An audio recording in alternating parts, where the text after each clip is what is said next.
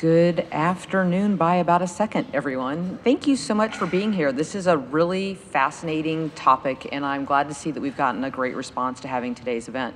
As you know, because most of you work here, that today is a pretty raucous day on the Hill. So we're going to ask you to be a little accommodating on the schedule. Senator Markey is here, so we're going to get started in just a moment. But he and his office have asked if we could recognize the shootings in Florida with just a moment of silence.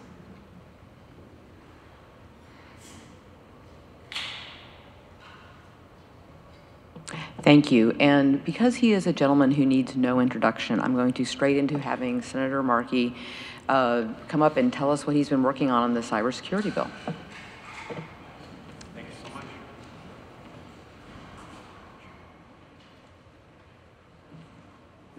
Thank you, Shane, so much. We thank all of you for coming out here today on this very, very important subject. And thanks to AEI for hosting this important briefing. We have cyber threats that are now increasingly at an exponential level, threatening just about every aspect of the way in which we live. I have been partnering with Congressman Ted Lieu on important legislation.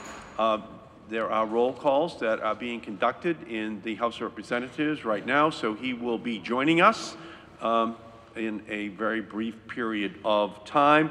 I'd like to thank you, Shane, and thank our panel, Chris Calabrese, Rena Mears, and Robert Stein for their excellent work in this subject material area. And I want to thank everybody else who is here right now and participating in a discussion that is important today, but is going to become only more important as each and every year goes by. And that's because cyber attacks know no partisan divide. They present a clear and present danger to our economy and to our democracy. But they are certainly not a new threat. For decades, we have needed to develop a national cybersecurity policy to address the dangers of the digital revolution. One of the tools in our cybersecurity toolbox should be my legislation with Congressman Lieu, the Cyber Shield Act.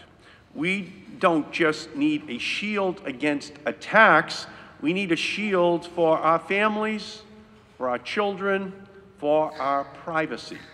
Today, we are entering a new phase of the digital revolution, the IoT, or Internet of Things era, where our devices, our appliances, our machines now connect with one another.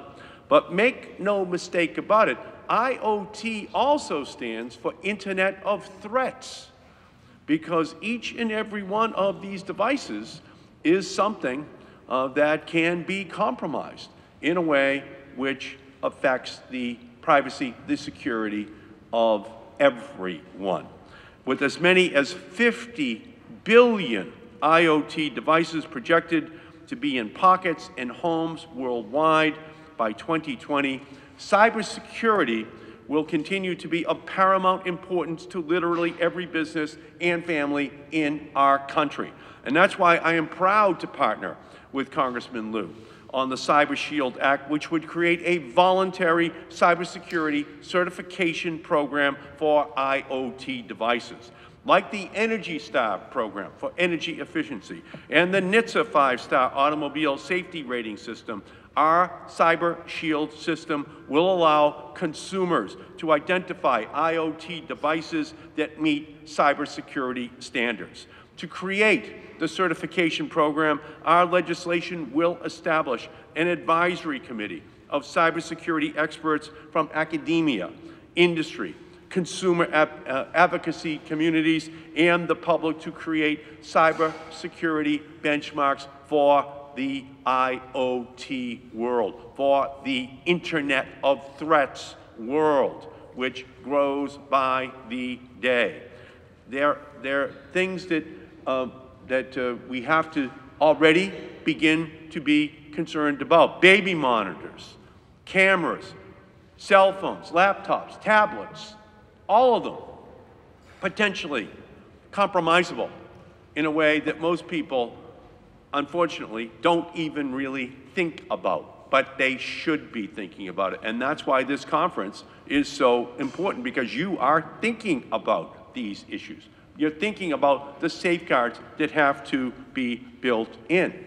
We moved a long way to a point where we said, you know what? Medicine, there should be safety caps for children on medicine. There should be seat belts and airbags and back seats for children to be protected. We didn't start out that way with automobiles, but over time, people just kept saying, we need more protections. We didn't start out that way with medicine, but then we realized we need more protections that are put in place.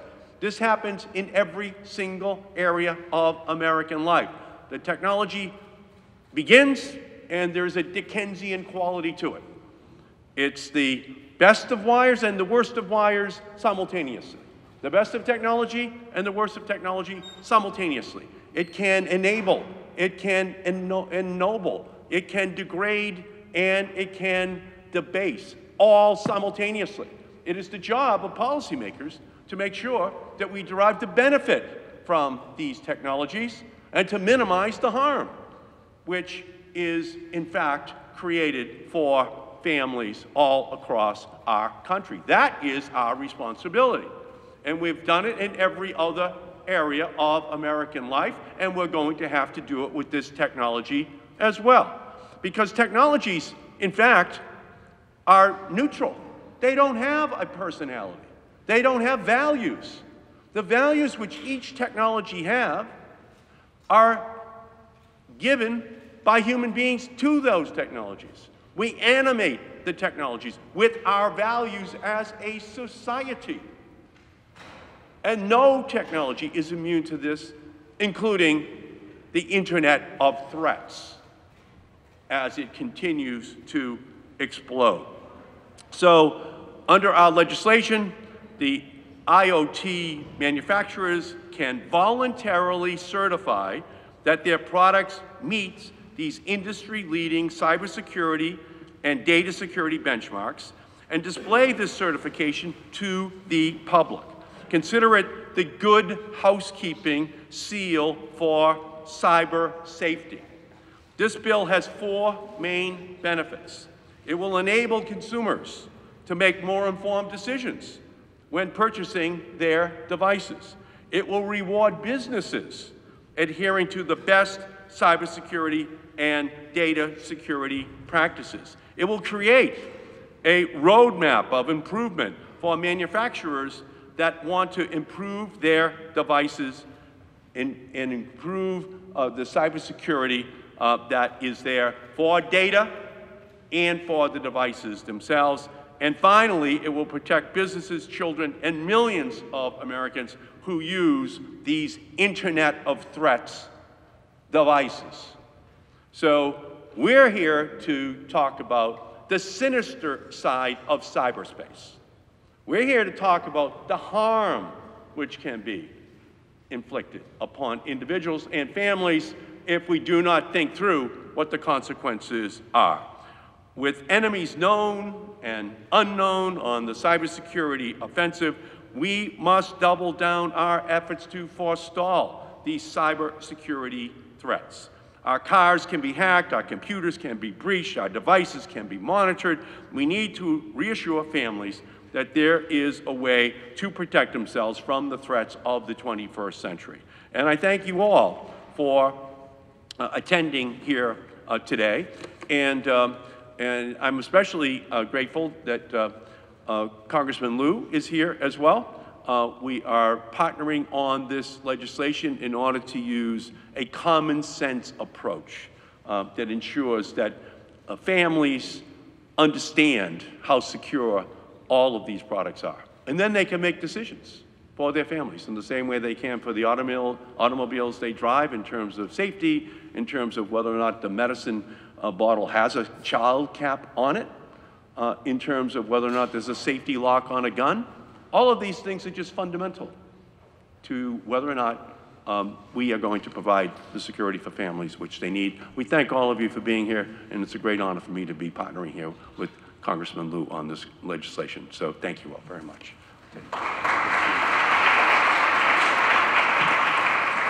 As I said, I'm passing through the regular bios, but I do want to point out for those of you who don't know that you are one of only 4 science majors in Congress, computer science majors. Sorry, a little specific there. So I just want to thank you ahead of time for all your expertise that you bring to the table. So we're very, very lucky to have you here. Oh, good afternoon. Actually, let me clarify that. I'm a recovering computer science major. So very honored to be before all of you. I know Senator Markey has to leave shortly, so I'll be brief. Just give you the overall concept of what we're trying to do. If you walk into a Target and you buy a lamp, right, you don't expect that lamp to explode in your home.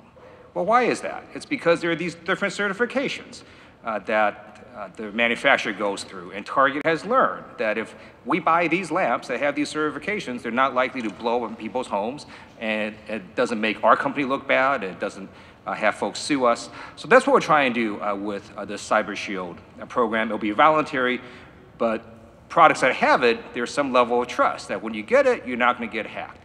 And why is that important? Well, imagine in the future where you're very connected, you have Internet of Things, and you live right in Senator Markey's state. It's really cold in the winter. You leave and you have this automated temperature control. You don't want a hacker to also turn that down to 0 degrees, right, and cause all sorts of problems in your home. Or if you have your stove that's electronically connected, you don't want someone to turn that on and try to set fire to your home.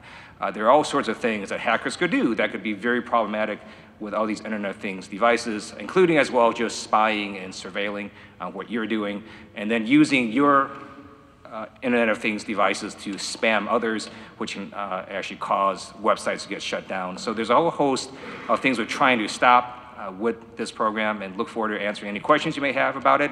And it's really a joy and honor to work with Senator Markey. And thank you so much for having me here. All right. We are going to do a couple questions here, and then I'm going to open it up to the audience so you have a chance. And Senator, I just want you to know that I was hoping to start with a question from what I'll call the home team, which is MIT. They're looking forward to watching this video later since we're not live broadcasting, but I said, do you want to do the opening question? And they've sent me 2, and they're both so complicated, I'm going to have them to put them in writing.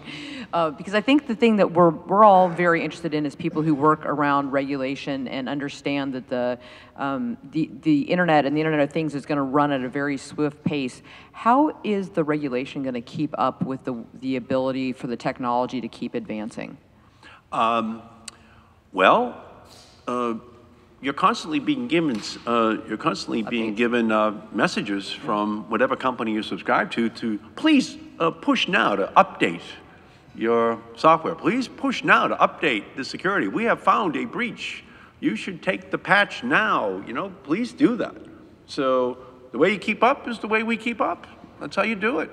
You know, the industry can find a way if they want you to pay them more money, you know, for some new service that they want to provide to you, to make sure you know about that and you can easily opt into that new service, right? Well, you can do the same thing for ensuring that they know that there's a glitch, there's a problem, there's an opening, there's a vulnerability, and it should be fixed. And as the company, we want to fix it, right? And they should. And if they're not going to fix it, then we should just know that there is a vulnerability that industry-wide has been identified, and here's a company that's not fixing it.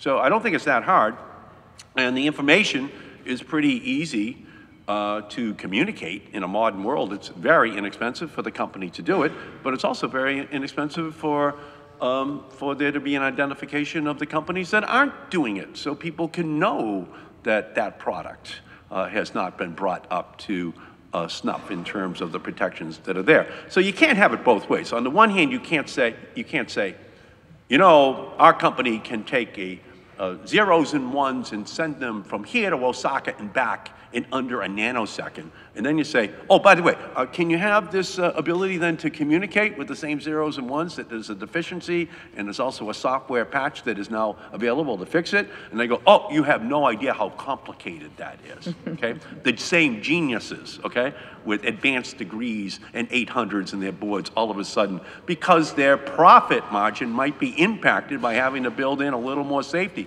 That's what the auto industry said about seatbelts. That's what the auto industry said about airbags. Do you know what you're asking us to do? Do you know how expensive that would be? And that was until they polled the public and found out that 99.9% of all Americans wanted airbags that work, wanted seatbelts that work. So that's how I view this issue. It's just a technology update, and if you're not doing it, you should be on this list, and if you don't want to do it, that's fine. But that's your product out in the market now that will be branded as something that's a 1-star. You can make it a 5-star if you want, but not until you upgrade that security breach that has been identified. Thank you. And Congressman Lieu, since it is a SEAL program that you guys are recommending, what happens if they do fall behind and they are no longer in the best practice range that has been defined? So the company would lose a certification, but we've put various sort of checks and balances in this legislation so that the commission has to re-evaluate the benchmarks. It's meant to be a living, breathing process, so it would change over time as technology continues to change. And it's something we envision where the manufacturers and businesses would work with this commission on an ongoing basis. And it's not a static sort of law, it will change over time. So if we don't embrace this from a regulatory perspective, is there a concern that the courts will end up being the de facto decision maker in this? You're asking if there will be lawsuits against companies because they did not engage in best practices?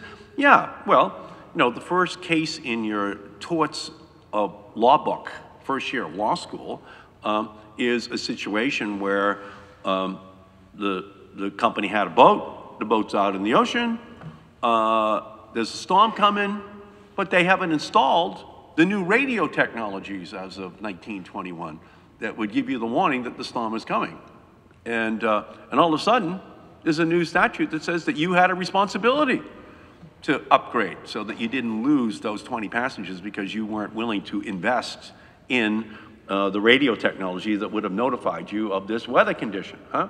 And then what we were all taught, and every law student is taught, is you lose the case because you hadn't updated. So what we're trying to do here is anticipate those law cases where you knew or should have known something that happened, you knew or should have known the technology that could have protected that family, could have protected, you know, that business from the catastrophic loss, and all we're trying to do here is just in an anticipatory way avoid having to go to the courts, because people will be going to the courts, you know, to sue the living daylights out of companies that do not upgrade. This is a smarter way of going. It's an anticipatory way. Try to start out where you're going to be forced to wind up. My father always used to say it's prettier that way. So this is a good way of starting out in the right place.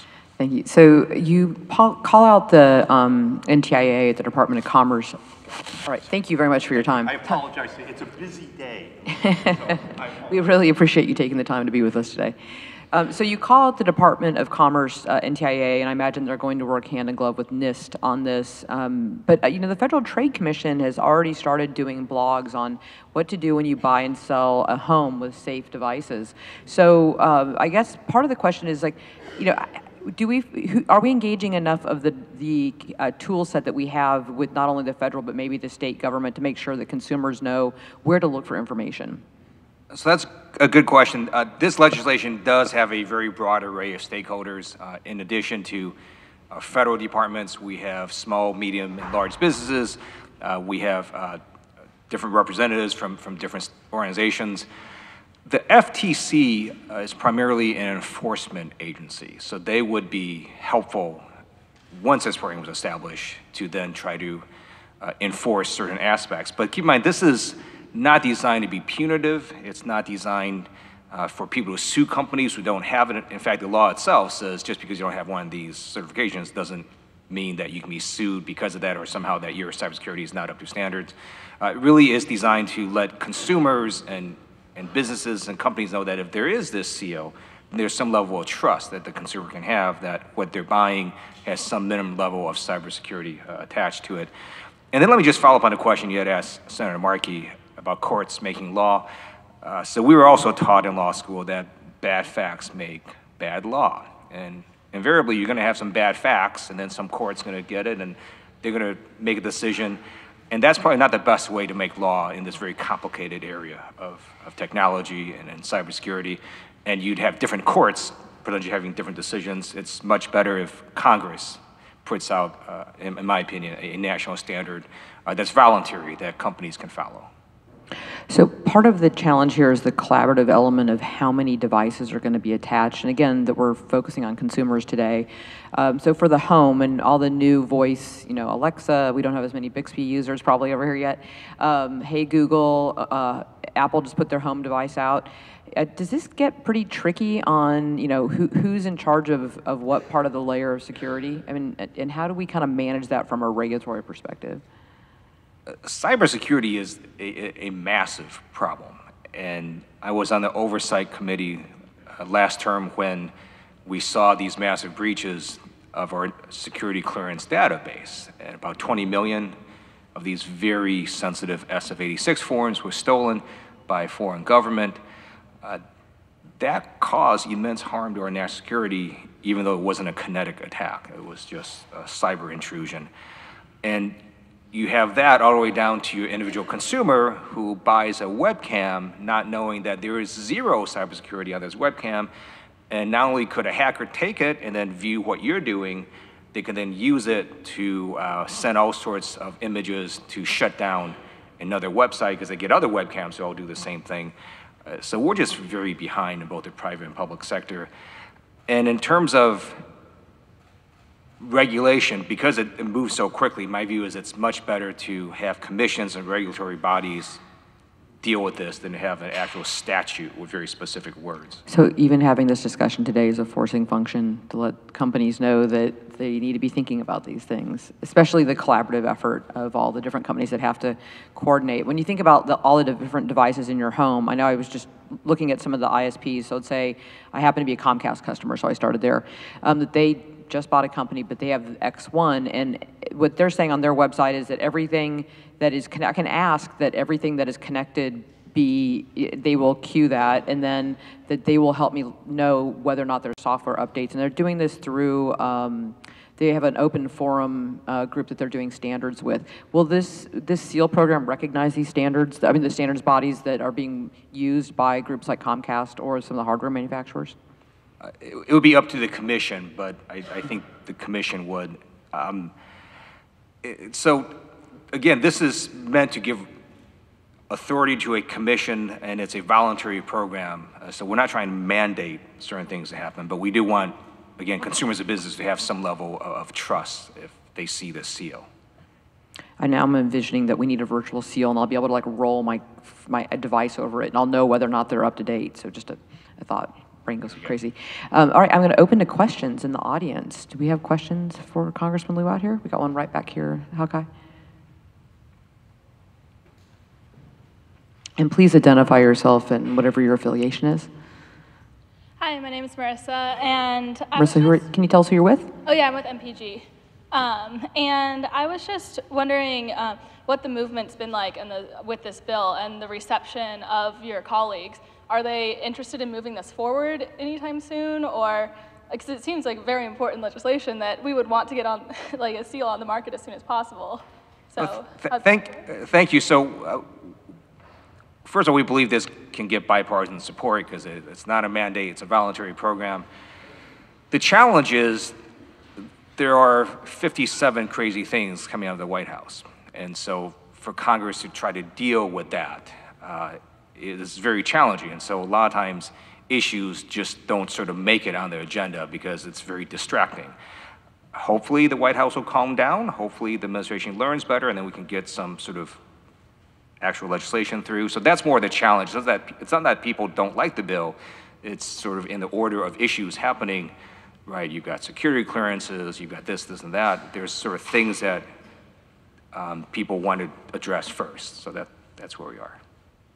Other questions? Got a question over here? We got the, I think we might be recording off this, but it's not giving us audible, so you guys understand that who are asking questions. Hello. My name is Henry Palmer. I'm a retired attorney in banking law, but with specializing in new electronic systems. So my question to you is does your legislation envision that there would be panels, many panels? For instance, the automobile industry certification process has got to be very different, I would think, than refrigerators, and there are so many different technological areas that I would imagine, as in the medical field, you have different panels with specialists in different areas, and I mean, it sounds like it could multiply that's a great question. So we envision this more for consumer products you sort of go into a Target and buy. So I actually have another piece of legislation specifically to cybersecurity in cars that I'm doing with Republican Joe Wilson out of South Carolina. As automated technology continues to advance and we're going to have automated vehicles, we believe we should have cybersecurity keep up with that. And so we've actually set up a whole different process for automated vehicles, partly because, you know, if you have this thing and it's hacked, right, it's not likely to kill you. You're in an automated vehicle at 60 miles per hour, it gets hacked, it could kill you. So I think there should be a different process for that.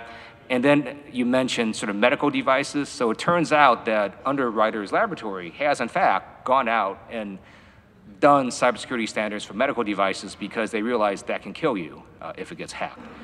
And so I do think there's different specific fields I probably have. They actually probably need either a mandated kind of sort of set of goals and standards, or at least a higher one, because they're at more risk of causing bodily injury or death. So our current cybersecurity laws, which I realize are still written really for analog ideas, doesn't allow for white hacking. So when you're talking about people that are looking at problems with the cars, you'd hope that those people that are creating the technology have the ability to think about all the terrible things that can happen. But as we learn every day, somebody figures out how to hack something that you hadn't thought about. So are you also looking in parallel to see that if these guys want to put together white hat hacking teams against their own devices, or as a collaboration, that they would be able to do that and not run into the challenge they have right now legally? Because they're not supposed to hack. Basically, you're not supposed to white hack somebody else's device, even if you're doing it in a positive aspect. Yeah, so we're trying to address that at the federal government level. The Pentagon actually started a basically hack the DoD program for white hat hackers to hack them, and they will in fact provide bounties for people who do it within sort of certain requirements and standards. I've working on legislation right now with another Republican member of Congress called Hack the State that would essentially do the same thing for the State Department. So we're trying to... Did you pick them for a particular reason over, did you like eeny, meeny, miny, mo on the department? Oh, I happen to be on the Foreign Affairs Committee, so okay. That's why we did the State Department. But, so I do think, frankly, all departments should do that in government. In terms of the private sector, you raise a very good point. I have to look into that and see we'll send what could information for you on that if they want to make their... Happily. It's just one of those questions that gets asked a lot because it always seems like it's with the best of intention, but we just haven't updated what we need for our own defense on that. We have time for one more question in the audience. Oh boy, we're going to have to pick. I'm going to go with in the middle here. Gentleman in the blue, sorry. We probably, if the congressman's feeling generous, we might be able to get Oh, hey, I actually just had a kind of a quick question maybe. My name's Blake Subcheck. I'm a reporter with E&E News. When you're going about trying to define things that are, quote, regularly connected to the internet, how do you do that, and how do you determine kind of what is encompassed when drafting legislation in this Internet of Things? Thanks. So the reason we're not very specific in this statute is my view that when it comes to technology, I think government should have a very light touch when it comes to actual laws, because to change an act of Congress, you need another act of Congress, right? And that's not always so easy. I remember when I was in the California State Legislature and there was this bill moving through. I was in the state Senate at the time, and it was going to take these car sharing services like Uber and Lyft and so on and jack up their insurance requirements that they had to meet and how much they had to pay. And it flew out of the state assembly unanimous, bipartisan support, gets to the state senate, passes the first committee, unanimous bipartisan support, and then it gets to the second committee. They're looking at it, and I thought, well, they have a very specific number in here, and what if we want to change that number 2 years later? Well, you need this legislature to, again, pass a law signed by the executive branch. And I thought it was just sort of a silly way to do it. And then the way they defined the ride-sharing service, I thought, well, these companies keep innovating. It's going to be a different definition. And while the bill was going through, Uber actually came out with another service, sort of a carpool Uber thing that sort of didn't seem to quite match the definition.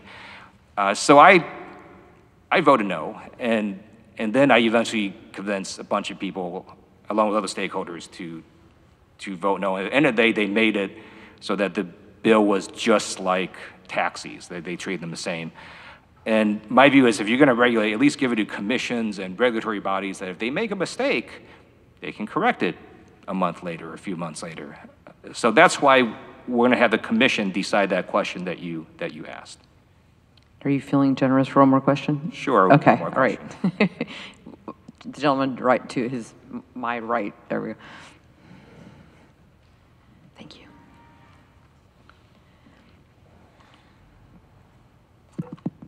Hi there, Jay Jang with American Bankers. Thank you for being here, Congressman. My question is, looking at this legislation, we're taking an approach to have the industry self-regulate in a sense and taking a light touch approach. Is that something you think can be applied in its approach to other forms of emerging technologies, kind of in the broader ecosystem, as a way to help sort of balance innovation while having the proper protections? I think that would depend on the industry. The reason I think we should have a light touch when it comes to technology. So let me take a step back. I believe in legislatures. I believe we're a force for good. I believe we can make society better. But there are three things we are not. We are not fast, we are not precise, and we are in no way elegant. Technology is exactly the opposite, right? It can be very precise, it can be very fast, it can be very elegant, it can do amazing things, and there's often this conflict between, sort of, in my mind, government laws and technology innovation, and we're just really bad, in my opinion, at writing laws that try to define and try to sort of solve a problem through words. And so that's why I think it's better leave it up to agencies and bodies that can make changes and react much quicker than you could with any sort of legislative law that, if you want to change it, is very hard to change. Congressman, thank you very much for your time. And I want to say I think we've got the right person who's thinking about all these questions, so we really appreciate all your hard work on this. Oh, you're very kind. Thank you. Thanks. Appreciate it. Thank you.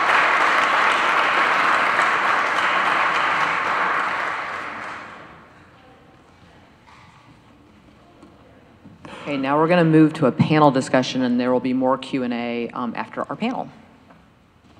All right. Thank you guys for being accommodating. I realize that we just had to work with what time the senator had there, and Congressman Lieu sounds like he's really thinking quite a lot about this. I don't think that the draft legislation that I originally saw had the commission idea.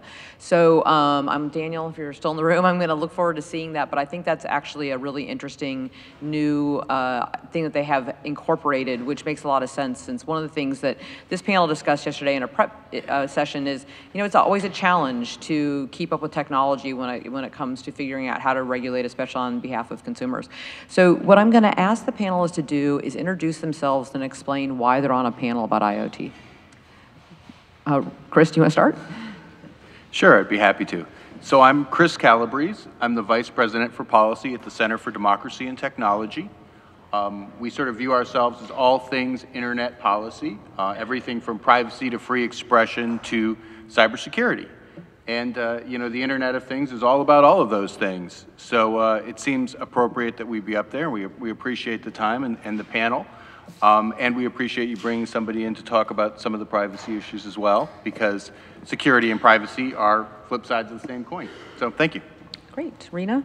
My name is Rena Miras. I am a head of consulting at DLA Piper. Prior to that, I founded and led a Big Four practice in privacy and data protection for about 15 years. And I work with clients every day in this space, and particularly in the connected world and in connected environments. So I come to you both as an older auditor, having been around for a long time, auditing in this space, as well as a solution provider, helping companies understand what's required of them and trying to meet what is increasingly a complex regulatory environment. Fantastic. That's why I'm on the panel. Great, thanks, Rob. So I'm Rob Stein. I'm the Vice President of Government and Regulatory Affairs at InterDigital. InterDigital is a small 400-person company with well over 180 engineers who have multiple PhDs and are significantly smarter than myself. But the work that we do in network research, wireless development, is basically in the standard space. So we've helped create the standards on 2G, 3G, 4G LTE, and what will become 5G in the IoT. And right now we actually have a product called Cordant, which is a gateway technology for IoT and IoT devices, and working with standards bodies in the 1M to M community. You know, we routinely deal with cybersecurity and data security issues, so that's why I'm here. Fantastic. So I'm going to start with the idea of a SEAL program. I think that it's a really laudable goal because we know that we all buy light bulbs and different things that are around our home that have seals that we've grown up. We may not even know who does it, but that UL on a light bulb makes us feel better. So when we're dealing in this really swift-paced digital era where a lot of what we're talking about is machine-to-machine communication to each other, do you think that a SEAL program has the capability to capture the trust that that the consumer needs? And I mean, are we on the right path here for doing what I think the ultimate goal is, which is figuring out if we can trust these devices? Well, I'll just go first and just say, yeah, I think this is a very positive step on that path. I mean, no one should mistake it for a solution to the broad variety of issues that are going to come up with the Internet of Things, but we've seen so far a lot of momentum behind the idea that we need better security standards in IoT. I mean, there's a lot, pretty much nobody thinks we don't, but we haven't seen a lot of coordination behind the kind of standards. I mean, we obviously have what NIST has generated, but we also have a number of private entities who've tried to put out different types of standards, and I think the result has been kind of a jumble and a lack of agreement. So I think anything that points people in the right direction and does it in this kind of light touch manner is going to begin to get us down the path. And I know we'll discuss more about some of the other things that we have to think about in IoT, but I think, to my mind, the thing that this does probably most importantly is begin to point us towards common standards and begin to think about what those standards might be. And as we do that, I think we'll see more people, you know what, we're gonna have to confront a lot of issues as we do that. But moving us towards a common goal, I think, is important, and one set by the government and sort of a neutral body. Great. Rena? Yeah. I think it depends on what you're trying to do with a standard. I've been around standards and seals for longer than I care to remember at this point. But if you're trying to regulate activity, that's one view of a standard and a seal. If you're trying to communicate something to the end user, that's a different type of goal. And you have to be very careful that you understand what it is you're trying to achieve. When I started as an auditor trying to think about seals, and in full disclosure, I'm one of the authors of Generally Accepted Privacy Principles. So if you want to throw something, you can now. But actually, when we started with that, I think people will spend a lot of time saying what was wrong with it. And we looked over time at what that actually achieved, and what it actually achieved was awareness. People started to look for a way to respond to requirements that they were being inundated with and not having a real good structure. And so whether or not it achieved its purpose of precisely telling you what you must do, it did in time raise awareness and people's ability to respond to the request. So in that respect, I think seals actually on both sides, both for the product side and for the end user, serve a very valuable purpose. Great. Rob? Yeah, I'll agree with a lot of comments. Seals are good, but it does depend on the purpose. In an issue where we have connected devices, the issue becomes we have multiple standards on multiple devices in multiple verticals. And we need cybersecurity and data security rules to be dynamic. They can't be static. We can't afford as an industry to have rules that may work on a Monday but no longer work on a Tuesday. Because the industry and the technology moves so rapidly and so quickly. So it's a great goal to have to create a framework, if you will, to kind of outline the various topics and issues and areas of concern.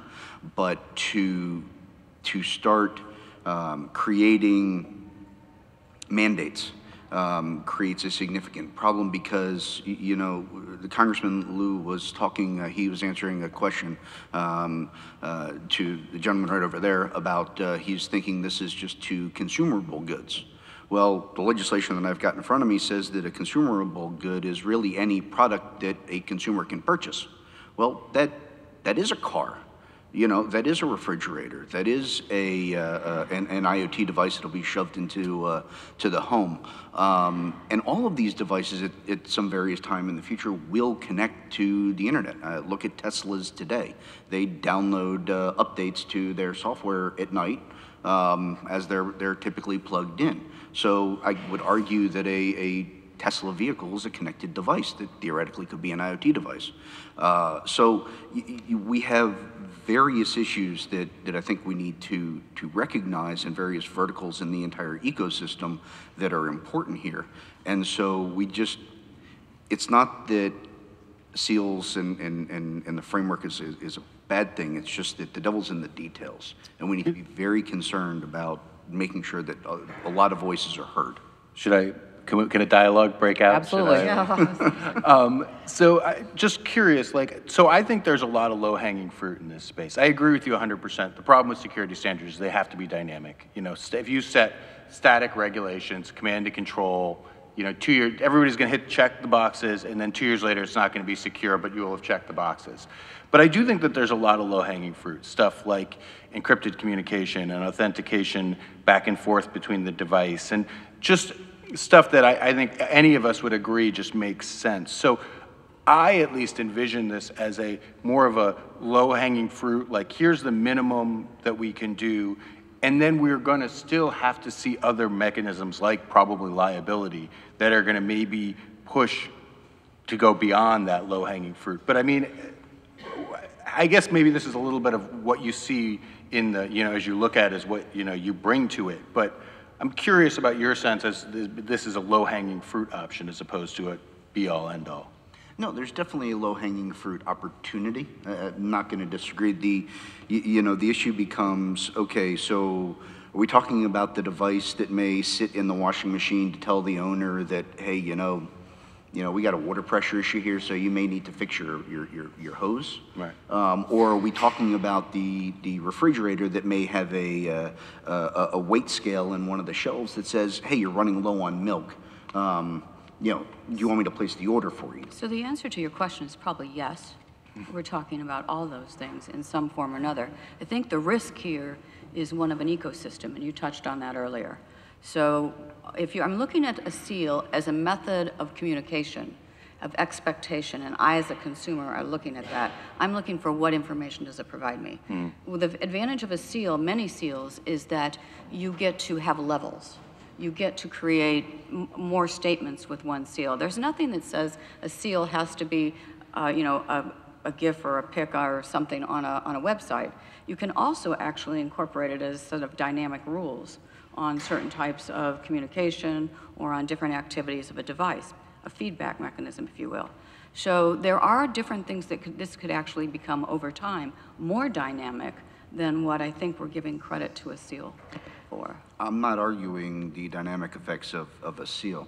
My statement simply is, as you're creating this, you need to make sure that there are a lot of voices that need to be heard.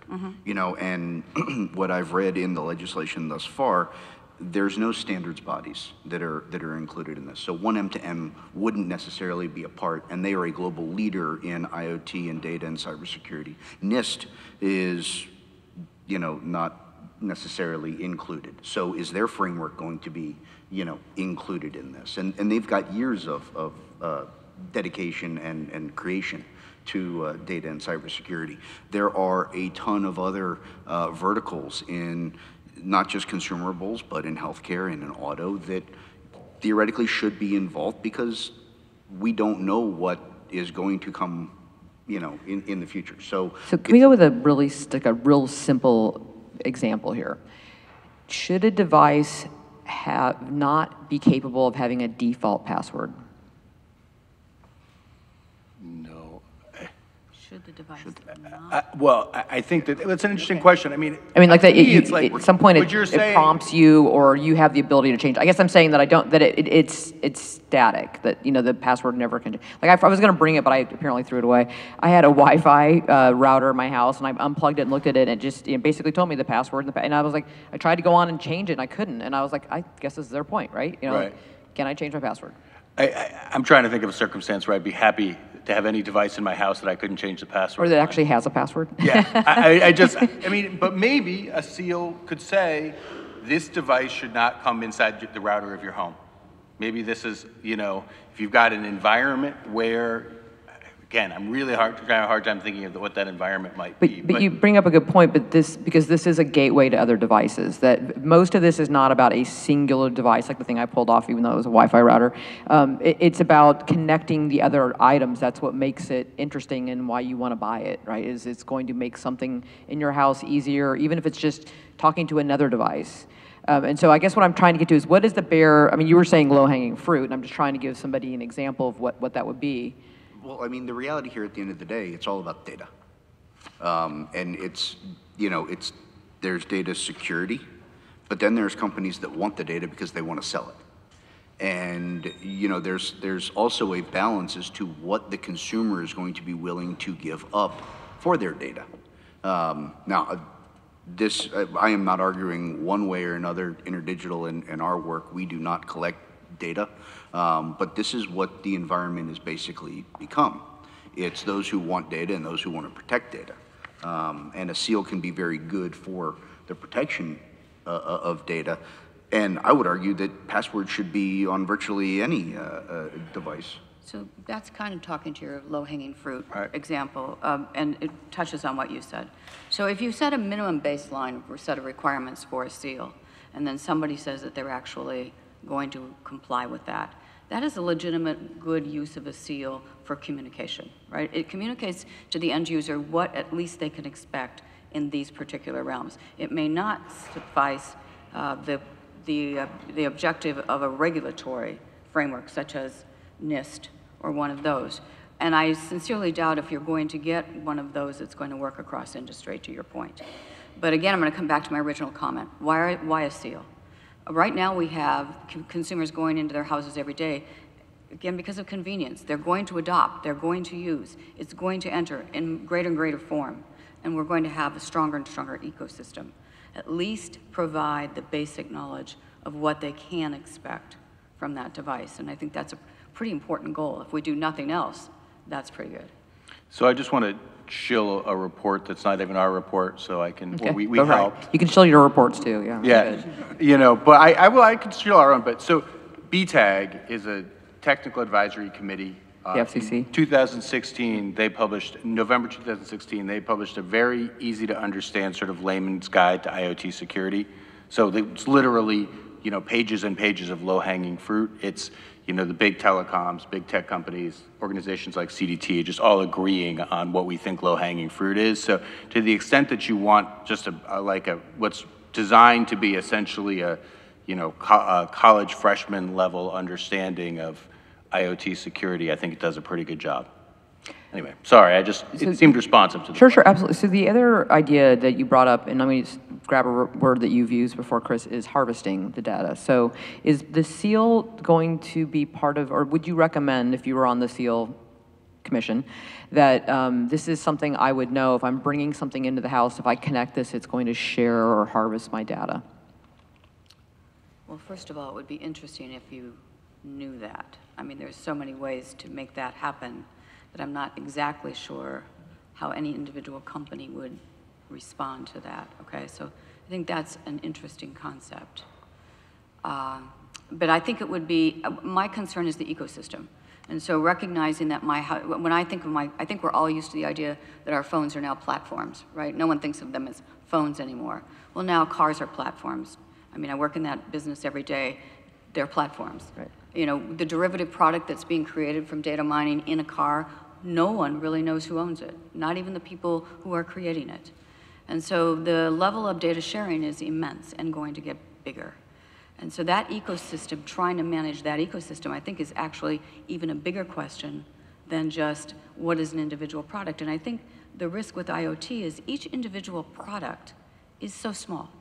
And it is doing such narrow things in many cases.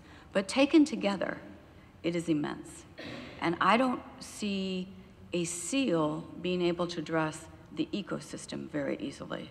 It's more has to be a supply chain issue, and now you're back to industry, I think. I 100% agree, and I think just to put even a little bit more meat on it, so this ecosystem, right, each of those IoT devices is a vulnerability, right? It's inside of your router, in your home, it's inside your router, it's potentially, if it's got a security flaw, it's not just a flaw for the device, it's a flaw for your entire home, essentially. So that's one piece. And then each of those devices is a pretty substantial data collector. Right. You know, they know a lot about you. So again, now you've got more vulnerabilities, and you've got a greater data ecosystem that you're exposing. So that's your second one. And then your third one on top of this is you've got an ecosystem of devices that, if corrupted, can be used in other attacks. I mean, this is the Dyn example, right? So this ecosystem has become now something that, if it's taken over, can harm the entire ecosystem. So we're getting pretty far beyond the seal point of view, and that's not necessarily a flaw with the concept of a seal. It just emphasizes that this is a really complicated topic. And it's part of the reason why I'm kind of okay with starting to nudge us in a useful direction, because I don't think there's any one solution to this level of complexity. Right, and it goes to potentially having various different levels of security based upon the product and at what level within the supply chain or within the ecosystem.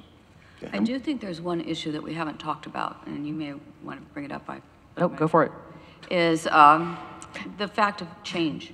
So Sure. a company that's trying to comply or qualifies for the seal, and then somehow something changes and is no longer really qualified, how do you revoke that seal, and what's the mechanism for doing that? And I think that's a challenge, and that usually undermines the validity of a seal if you don't have that feedback loop available to you. So I think that's a pretty big open question. Yeah, I mean, Can we make the seal dynamic? I think was Yeah, going to be an interesting question, you know.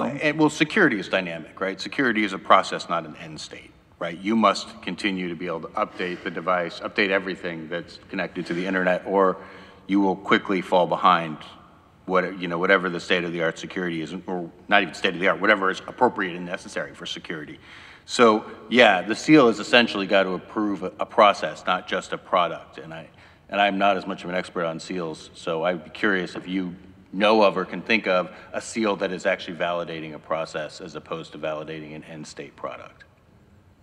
Not off the top of my head. That's not a great sign. Yeah, but that doesn't mean I'm in a particular space. But I'm interested in the idea of having a seal be dynamic and interactive, so that it responds just like other metrics that we get routinely throughout networks and in devices, where given the IoT devices themselves very often are, do something if something else happens.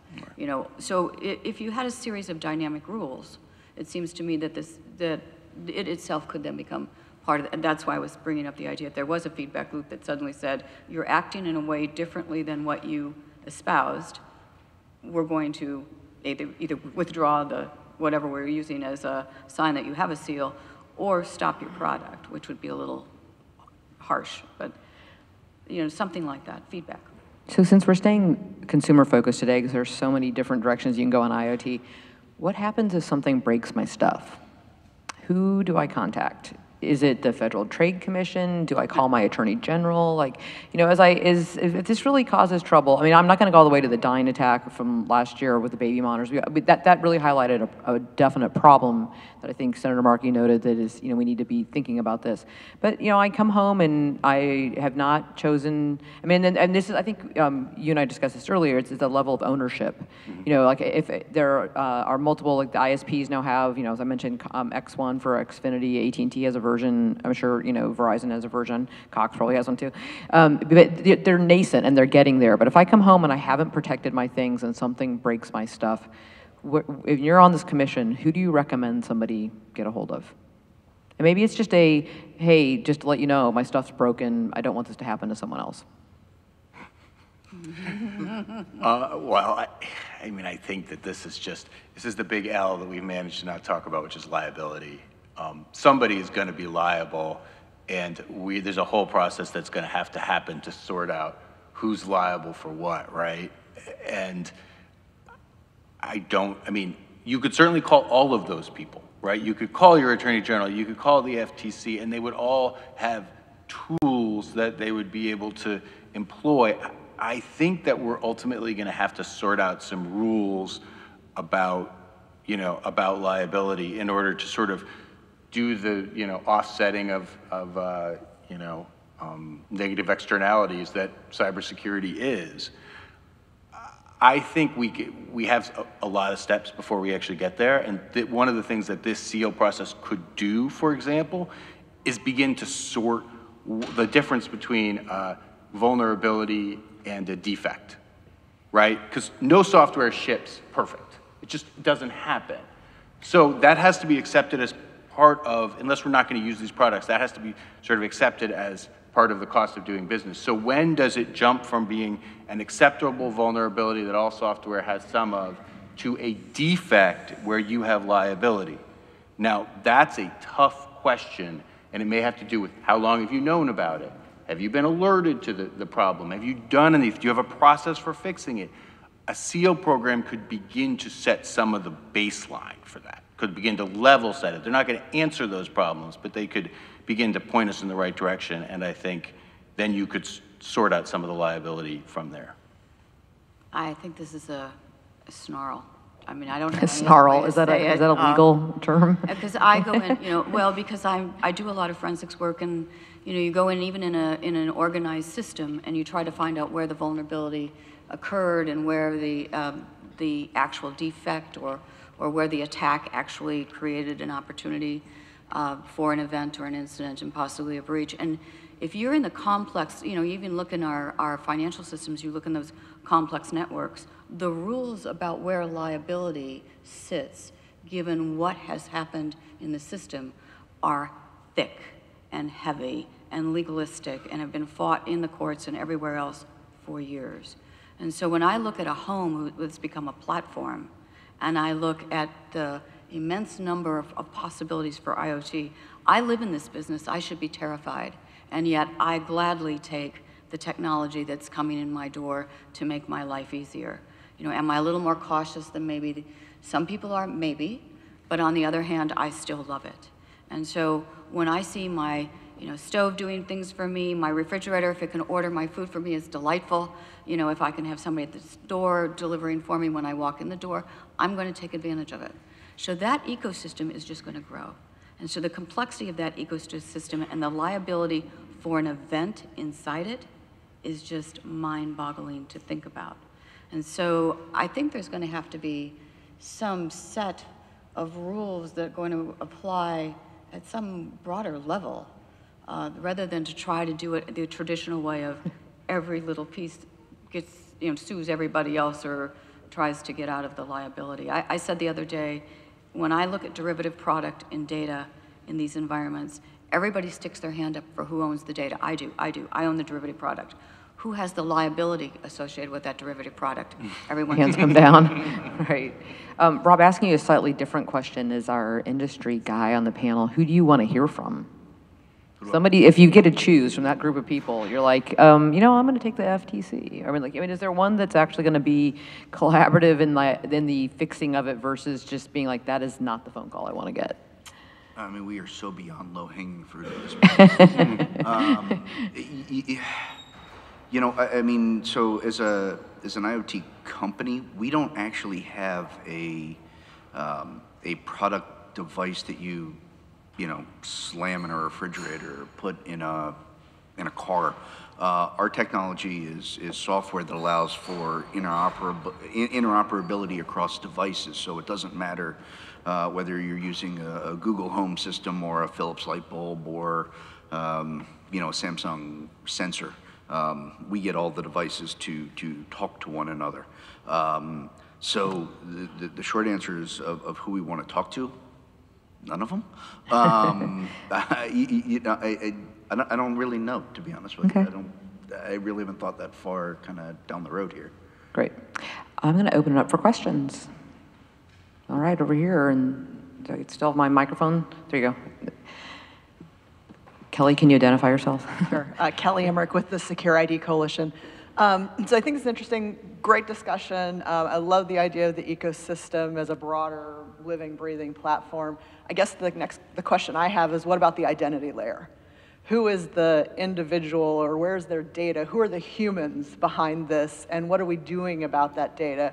As my temperature thermostat in my house, maybe I don't care that my neighbors know that I like my temperature at 72, but my connected scale, maybe I do. So where is that identity layer fit? So from what InterDigital does, so our technology right now is actually being run just outside of London in Birmingham in the UK's One Transport program. All of that data that is provided to the Transportation Ministry in the UK is all anonymized. So we don't know whether it's myself or Rena or Chris who have passed by a sensor. We just know that an event happened. So I think it's, at that point, it's incumbent upon the devices and whether or not they're collecting, whether you've bought your scale and you've put your data into that scale, we would say we do anonymize just fine, but each device tend to be a lot different. I mean, and I would say, when you bring it to the consumer point of view, I mean, it's a really difficult question because the home is by definition identifiable, right? It's very easy to figure out where someone lives. So if you've broken the security in a home, you've got an awful lot of de facto identifiable information.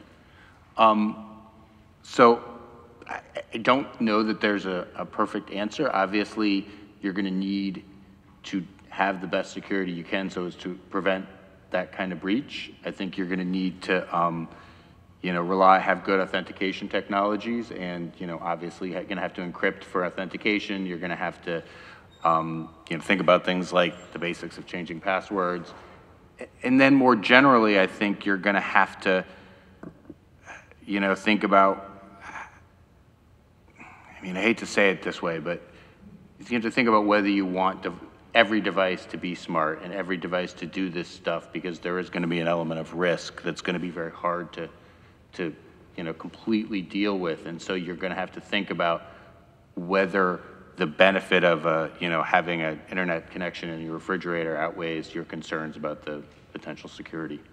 I think your question actually deals with two separate things. One of which is cybersecurity and how do you protect somebody from hacking in and getting that. The second question deals with the one that you were somewhat touching on, which is the use of the data after it's acquired and who's using it and who are they sharing it with. And we could get into a long technical conversation about de-identification versus anonymization, and we can point to the GDPR's Article 29 working group, who's put together quite a lot of thought into those concepts. But at the end of the day, I think it comes down to the consumer at least has or should have the right to know that that data is being collected and is made potentially available to either bad actors or unintended, or at least in my line of sight, users, and then make choices. And I agree, it may come down to, as much as I like the convenience, I may have to say, you know what, I think I'll go back an era. Not likely, but I also may change, the perceptions, and hopefully we can change some of the realities about what data can be used by whom, under what circumstances. So I think that's a back-end solution to the problem. Great. Question over here. Since we've already gotten you, we might come back to you, but we got a gentleman over here. Just be fair to the side of the room. Thank you. Robert Thomas, and I'm a reporter for MLEX. My question is about the cheating aspect. The question grows out of the VW emission scandal. There were standards there. There was a lot of testing, and they cheated anyway, and they got away with it for years. And a lot of pollution went in the air. This is a voluntary seal. Who watches the watchman? You know, there's absolutely no way to prevent cheating, but there are ways to address it and get ahead of it a little bit. So I just wanted to ask you about the cheating aspect of this and how to mitigate it. I feel like we should have a blockchain discussion about that later. I mean, it's a really interesting question. I refuse to say blockchain. That's everything. Magic answer to everything. I mean, I would say that it's an interesting question. I think that the heterogeneous nature of the current ecosystem, and we have technologies from a wide variety of places, and they're all talking to each other, which is the Internet of Things in a nutshell.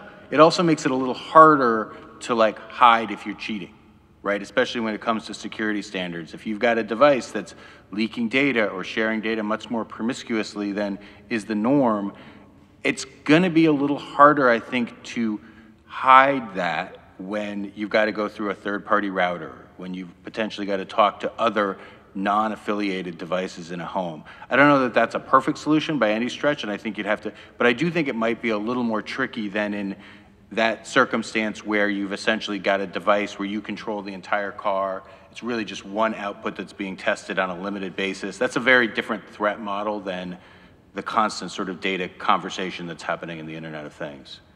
That's it's a good question. I haven't thought about it a lot, so. I'm thinking there's going to be a new device called the Little Sister, and it's going to squeal on the other ones. Other questions? Wow, right here in the back. Hello, I'm Lily. I'm from Whitehawk. We're a startup trying to help small to mid-sized businesses with cybersecurity solutions. And this is a very interesting panel. And one thing I'm thinking about the sales process, wouldn't it be so much easier instead of focusing on how to regulate every single little attack and technology from beginning, we focus on the end, meaning that if you're assailed, no matter what protection you do, at the end of the day, if your consumers are breached or your data are breached, you're gonna suffer consequences. And another thought I have is thinking about wouldn't FTC, if they can start up a committee, just like FDIC, if a company or devices is actually certified, if their data is breached somehow by some individuals or groups, their consumers have a pool of budget that they came from to kind of compensate their loss. Because at the end of the day, the consumers really are focusing is how to mitigate the loss. Do you have a draft piece of legislation I think you just wrote that maybe you just want to like give to a member of Congress? Any thoughts on that? So I think that's very similar, in at least basic concept, to the original California law around breach. The idea there wasn't that we're going to come in and tell you how not to be breached. The idea was if you had a breach, you had to tell your customers you had it. As you know, I go back to the fact I'm an old auditor, right? And I remember for years and years and years going in and doing security audits and trying to convince people to do things because it was required and it was regulated. And some did, some didn't, in better for worse. But when the breach law came out and companies had to tell their consumers they lost their data, there was suddenly a recognition at much higher levels in the organization that this mattered. Security mattered. It mattered to their brand, it mattered to their product, it mattered to their business. We've come a long way down the road since those original breach notification laws.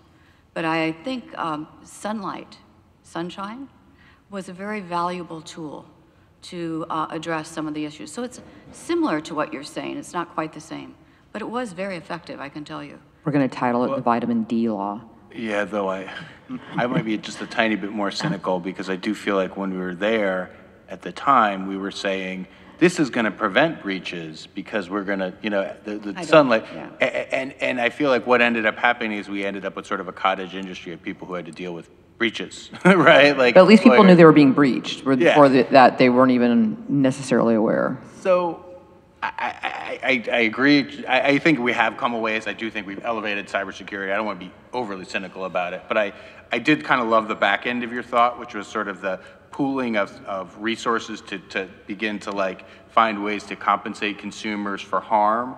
I'm not sure that's precisely the right way to do it, but I do think that thinking about the fact that we're going to have consumers who are going to be harmed, and that's a fact of the system, and thinking about how we're going to go about compensating or helping those consumers now is a great piece of the puzzle. All right, I can take one more question over here, the gentleman in the, I think it was gingham, but I'm not sure I'm calling that right. Hawkeye's like, gingham? What's she talking about? Hi, my name is Patrick, and I'm from Global Policy Group. And so my question, or first off, there seems to be a bit of an arms race between cyber weapons and the cyber security deployed, to prevent hacking. And so my question is, what are the efforts, or is there anything that can be done to decrease the use of cyber weapons, sort of approach this problem from the other end instead of just bulking up cybersecurity? Right, so I'm just going to remind you we're at a consumer event. I'm totally with you on the question, but we had to choose a topic today. Okay. So we're staying in the consumer space. So from the idea, I'm going to rephrase, if you don't mind, sure. Permission, to that if you have realized that you might have something inside your platform, one of the platforms, pick one, let's say car, that you feel like has been hacked and been weaponized. Is that a way of rephrasing your question? It's a different question. He's like, it's not my question anymore. Who cares? Right, and it's not gingham, right? So I guess the idea of weaponization, if we've got things that become a weapon in your system, and what can we do to mitigate it? It goes back to your platform. Yeah, there's certainly, I mean, I think, I'm actually curious to answer your question too, but I think that there's the question of figuring out, I want to say liability, but also responsibility throughout the ecosystem, especially as you build the devices. So if you plug in one of your devices into another device, you've got to like make sure you're being very mindful and thoughtful about the security and the competence of everybody in the supply chain, right? So you don't just plug in a bad product and then you've got, so I think that's something that you absolutely have to be aware of. Once it's become weaponized, I mean, I think that you've got a big problem, but you've also, you've got to. That's why we're building the cybersecurity in, so that we minimize the number of problems, because they do. The network effect is real for cybersecurity vulnerabilities too. Anybody else want to tag on to that? No. Okay. Yeah. I mean, it's a tough one, and it's also how quickly can you inform. Right. And hopefully mitigate the problem. Thank you all for your time. You've been very patient. Please join me in thanking our panel. And I'm just going to comment that we still have plenty of food over here, and you have hungry interns and receptionists back in your office. So please feel free to take something back with you. And thank you very much for your time.